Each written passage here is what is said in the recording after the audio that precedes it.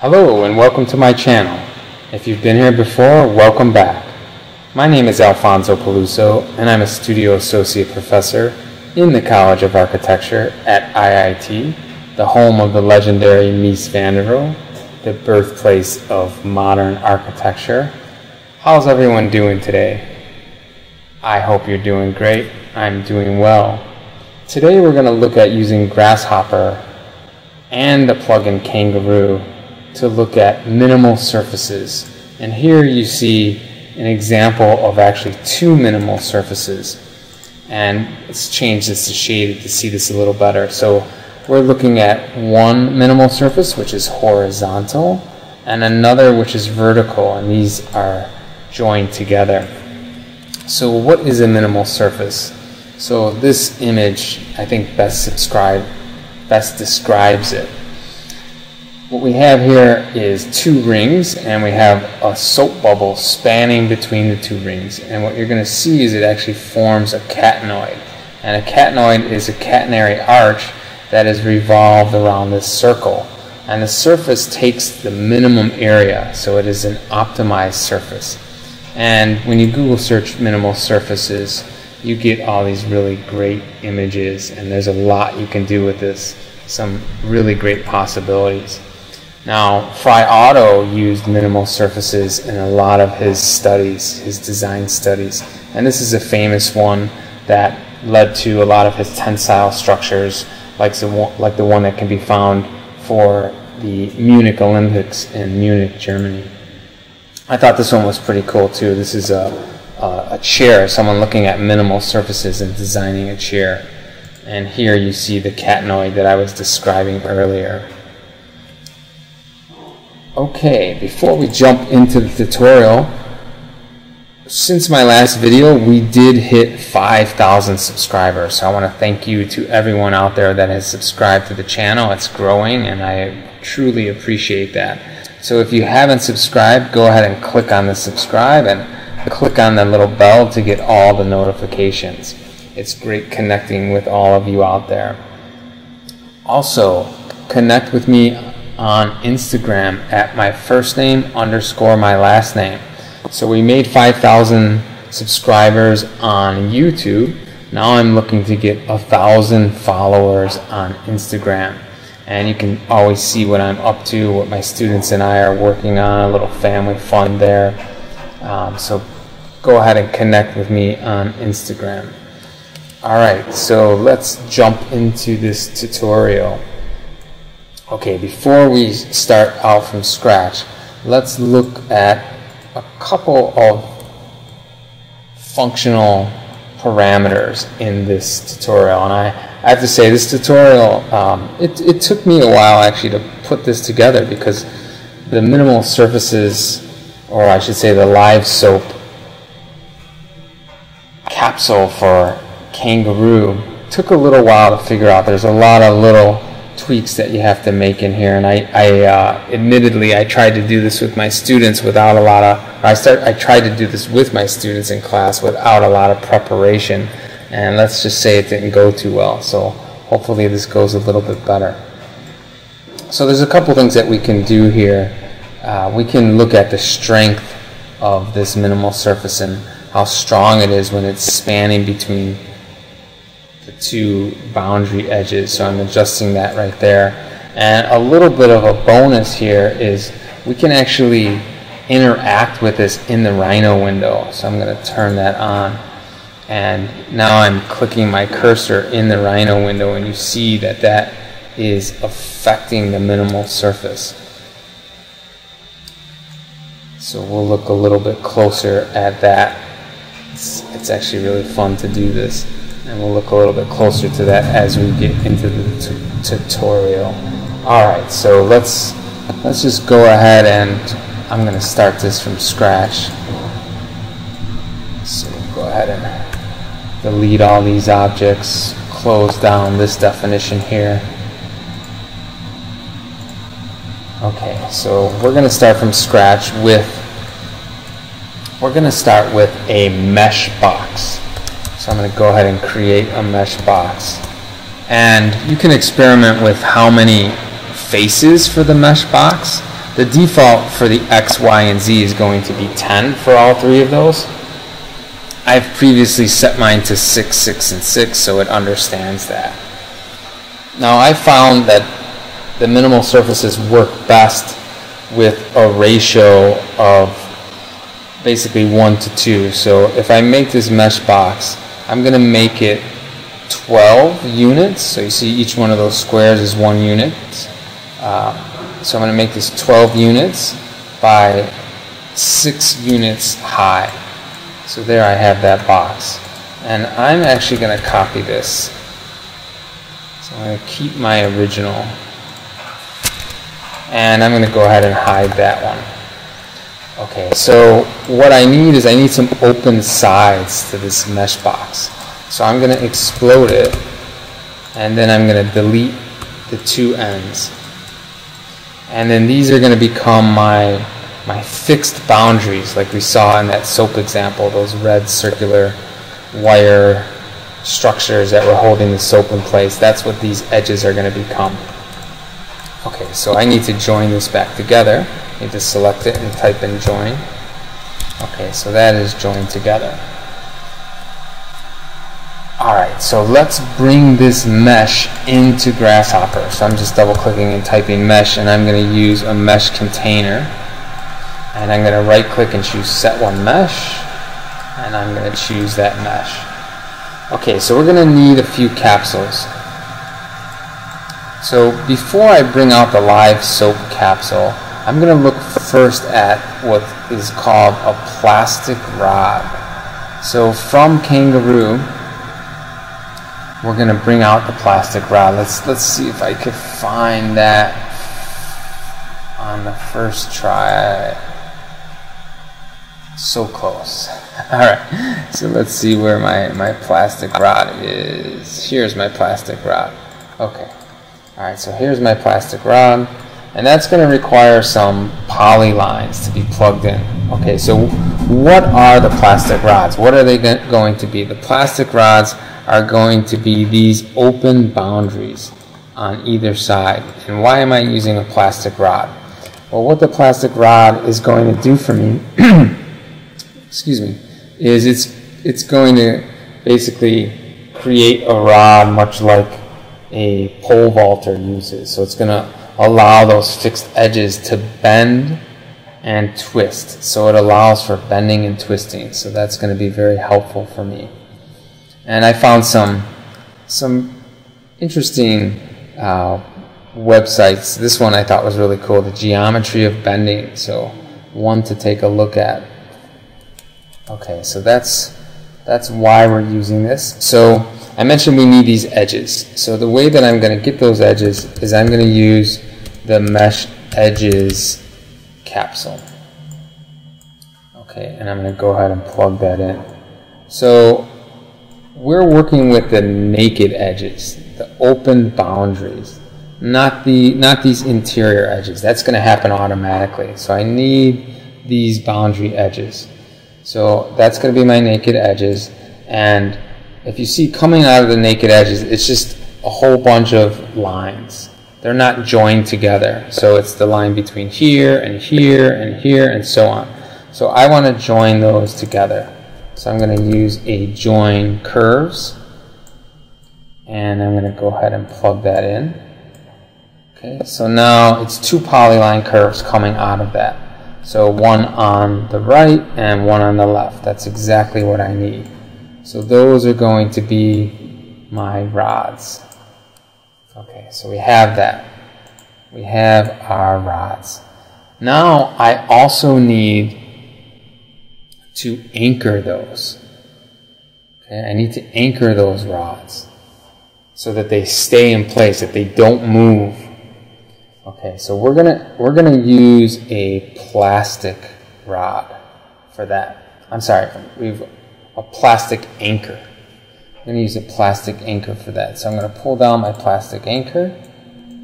Okay, now the points for those anchors, they're gonna be at the, let's say, the start point of every one of these lines. Okay, so I'm gonna use a line container just so we can see that a little bit better. So There's my line container. Okay, there's a bunch of lines in there, as we saw before. And I'm going to use a start point. Actually, it's an endpoints capsule. Okay, and I'll plug that in. Okay, and these are going to become all of my anchors. So I'll plug that in. Okay, so we have the rods, we have the fixed anchors.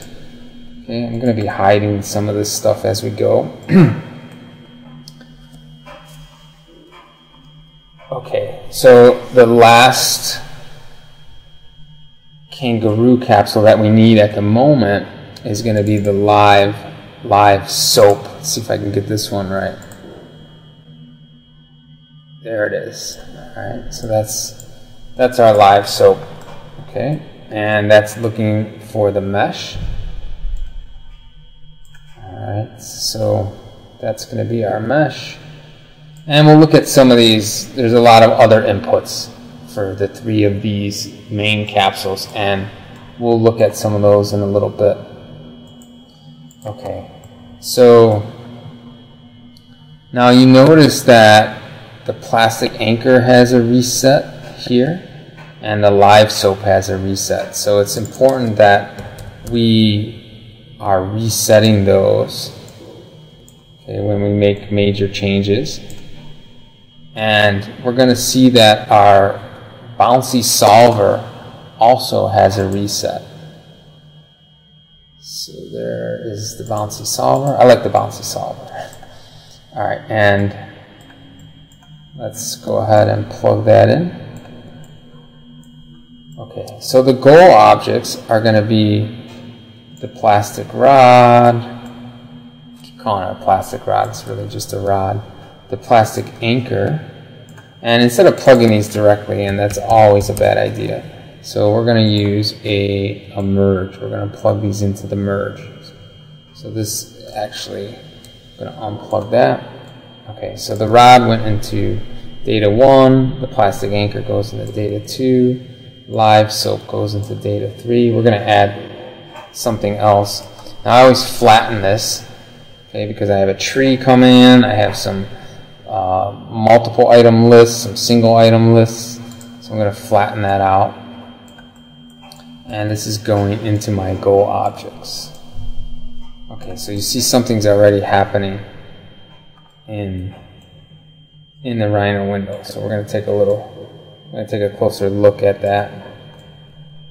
Alright, just setting this up as best as possible.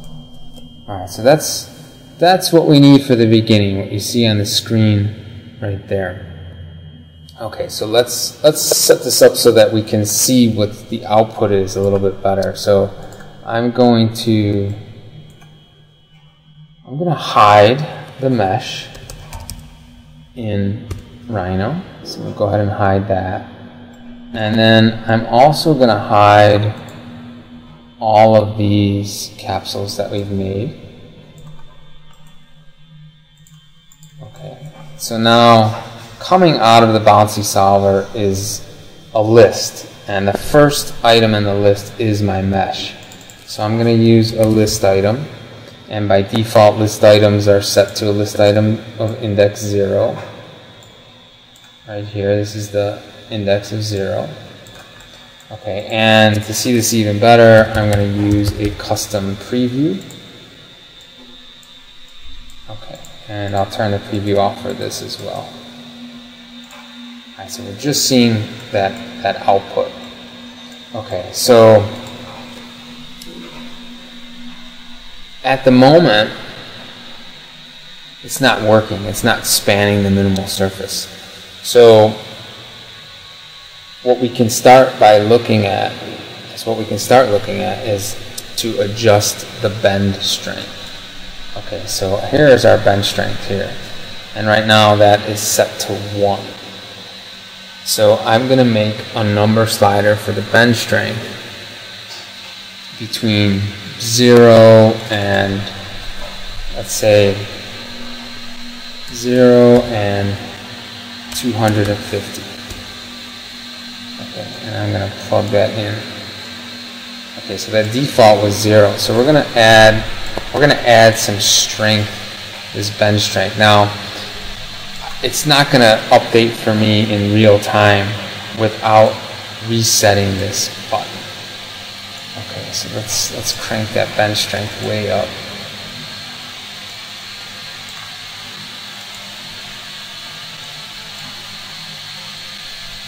Okay, looks like it wants to go even higher.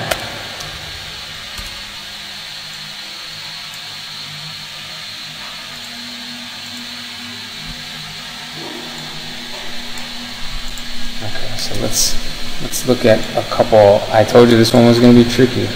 So let's look at a couple of the other values here. Okay, so we have a length factor and we have an angle factor. Okay, that length factor is 1. That one I'm going to leave, and we'll look at that in more detail a little bit later. We have the target angle. So I'm going to set this between 0 and say 1. Add some decimal places here. Okay. Getting some awesome stuff happening on the screen here.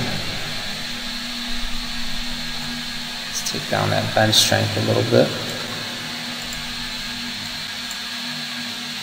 Alright, so doesn't look like we're too far away here.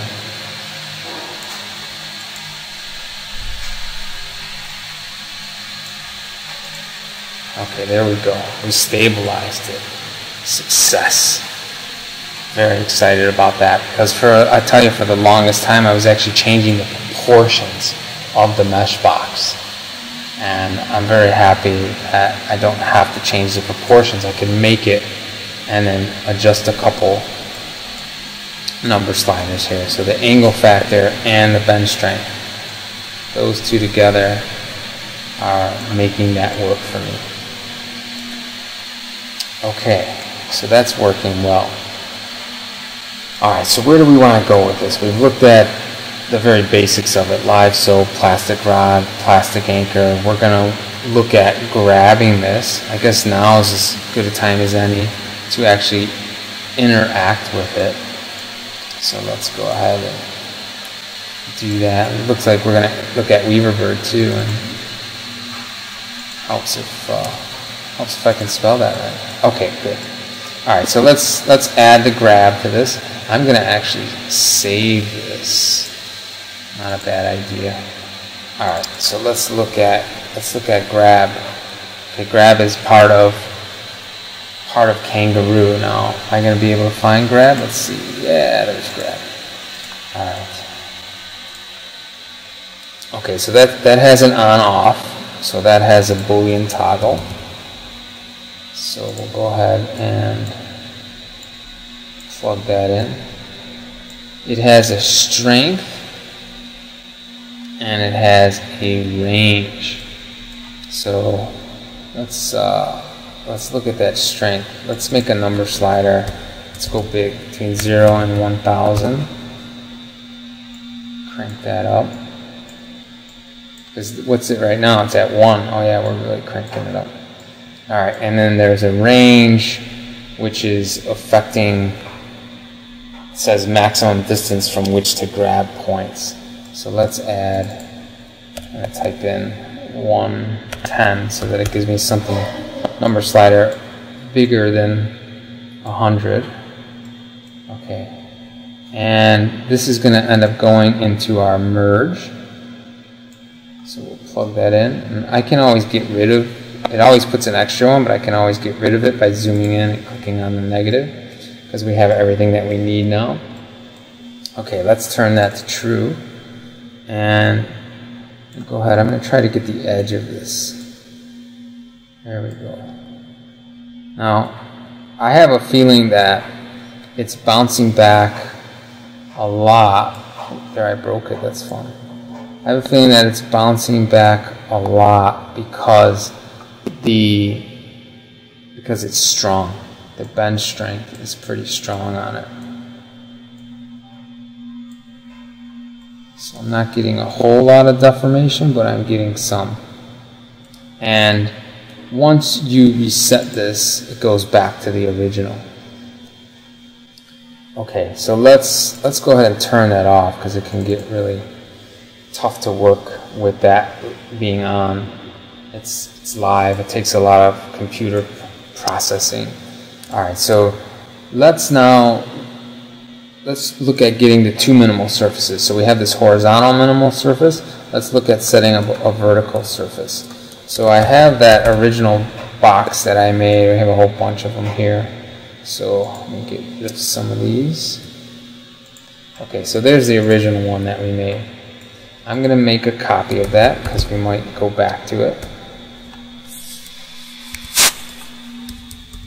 Okay, so let's go ahead and copy that. Place it up here. And we'll hide this one. Okay, so this one I want it to be open on the top and the bottom. So I'm going to go ahead and explode it. And I'll delete the top and I'll delete the bottom. And then I'm going to join it together. Now, something that you want to look at is that this is going to work as a minimal surface before you combine these two together. So let's do that. Let's set this as our mesh. So right click, set one mesh. Alright, now I'm going to have to use my reset button. Alright, good news. Good news there. That's working. It's spanning between. Okay, so now what I can do is I can join these two together. Now to join these two together, you see that they're going to share a face. They're going to share that face and that face. So both of them shouldn't have a face. So let's explode that one. And let's delete that face. And then we'll take this one, we're going to move it.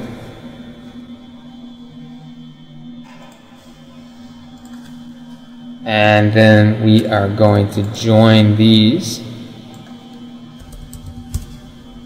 And we'll reset that to the mesh.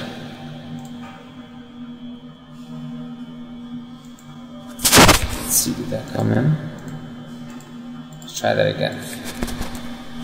May have come in, but we'll try it one more time. Set one mesh.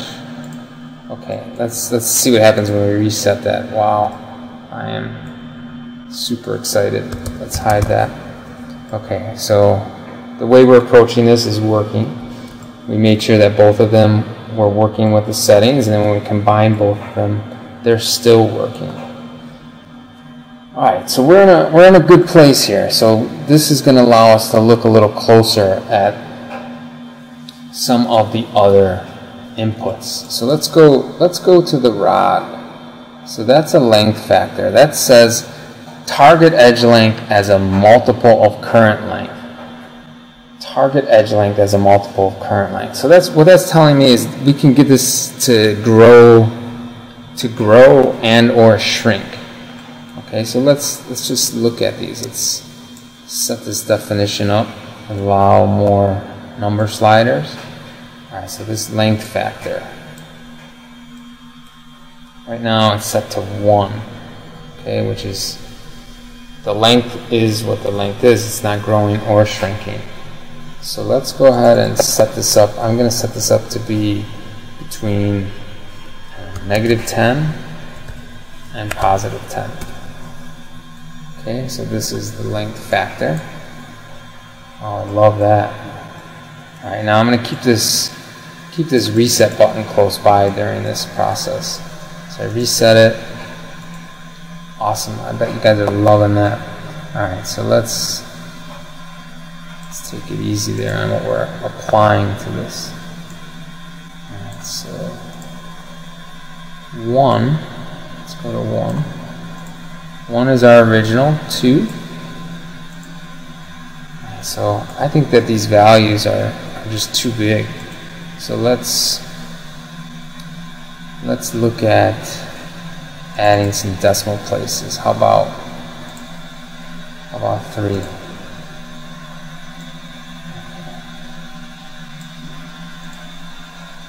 Alright, so you see that is, there we go. See, it's growing and shrinking. I think negative values are useless. Let's let's reset that. Alright, so we have some functionality here.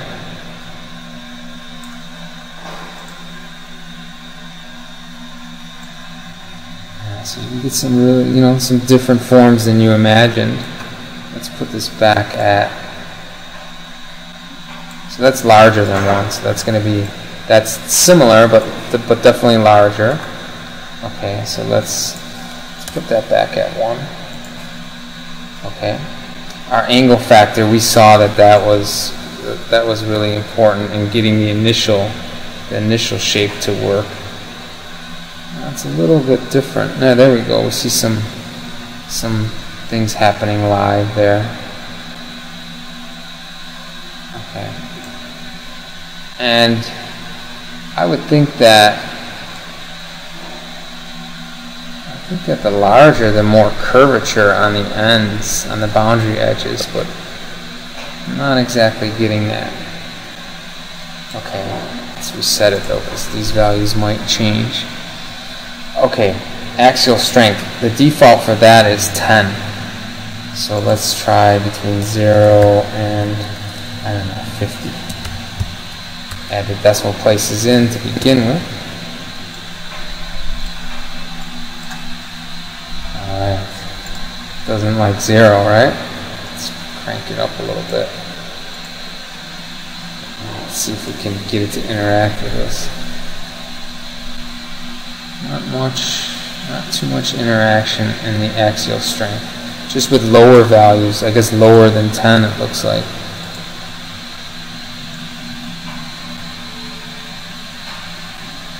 Get some shrinking there. Alright, and I imagine that a lot of these settings, they're going to have more or less impact depending on the geometry that you're live soaping, let's say. Alright, so we've looked at that pretty good. We looked at the rod. Now we have limit and strength for the plastic anchor, and those are both set to 1. And I looked at this in the very beginning of this tutorial, if you remember. And I'm gonna make number sliders between 0 and let's say 10. With some decimal places. Okay, so that one is 1 and that one is 1. So they're both at 1. So let's freak it out by plugging 0 in. Alright, so reset it. So there we get it to shrink. Now let's look at the minimum value to not be 0, because it doesn't like 0. So I'm putting in 0.05.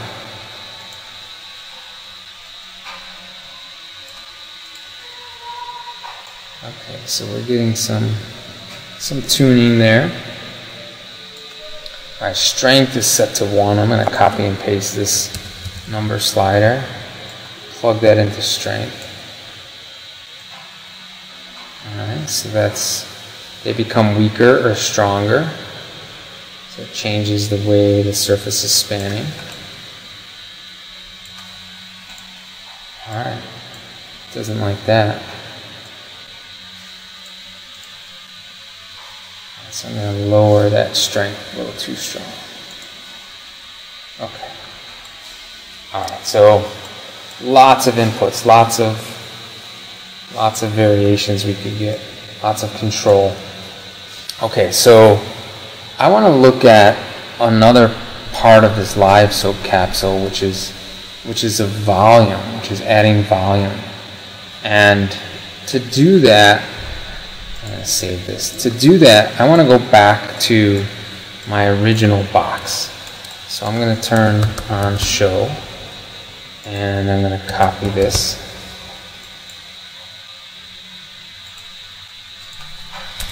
I'll hide this one. Alright, so let's go ahead and I'm going to explode this and get rid of this and get rid of that. And then I'm going to join that together. Alright, so the tricky part now is going to be getting, with all these tweaks and settings we made, getting the live soap to span between this mesh. So let's try that. So let's set one mesh. Alright, we'll reset it. Oh, did we do it?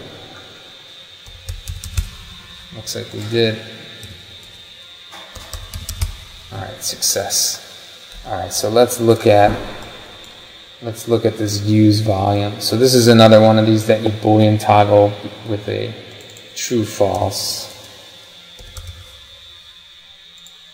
Okay. So if we toggle this on, alright, so you see there's a little bit of inflation to this. Alright, so I think this one is a lot more helpful for tweaking the shape of the minimal surface. So there's also a input for volume change which is set to 0. So let's go big on this one. So negative 1,000 and positive 1,000.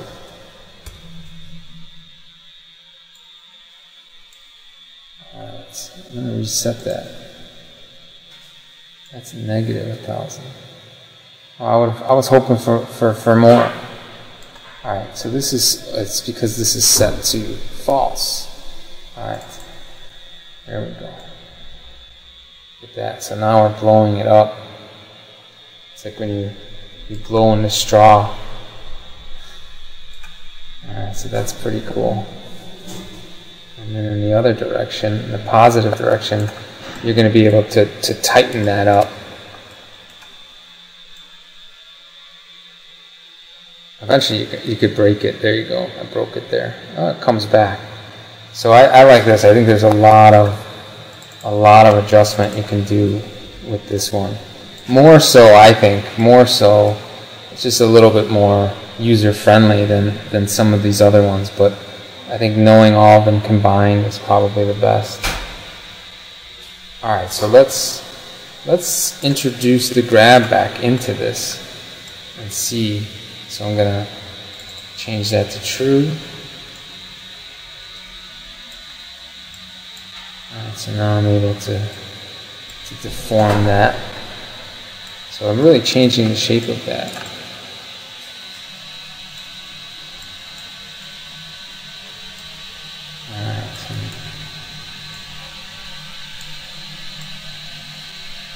Alright, I think we've covered it all. Oh, one more bonus in there. Let's look at Weaverbird. A lot of you guys, I'm sure, use Weaverbird. If not, you can just Google search Weaverbird 3D, and you can download that plugin. And what this is going to do is, you can see that the mesh isn't as smooth as it could be. I'm going to reset it. I'm going to turn off the grab. Okay, so it's not as smooth as it could be. So what we can do is we can use Weaverbird for some mesh smoothing. And I'm going to keep the mesh made out of triangles. You see it's a nice triangular mesh. I'm going to keep that by using, under Weaverbird, I'm going to use the Weaverbird loop subdivision, which keeps it as triangles. Go ahead and plug that mesh in. Take the preview now and plug the Weaverbird capsule into that. Okay, let's hide the Weaverbird capsule. Okay, so now if we look at the difference, so here is the original and here is the Weaverbird, so a lot more triangles. Okay, and then this also has a level, and this can go smoother. It can go between, it can be 1, 2, and 3 in terms of more or less subdivision. So 1 is less subdivision. So let's make a number slider between 1 and 3, and we'll take a look at that. So there's 1, there's 2, and there's 3. Oh, there's 3, so you can get really smooth with that. Alright, I think I keep saving this thing. I think I'd love to be able to switch it back to those 2 boxes. Those 2 mesh boxes. Let's see if we can do it. Okay. Set one mesh. Let's reset this. Let's hide these.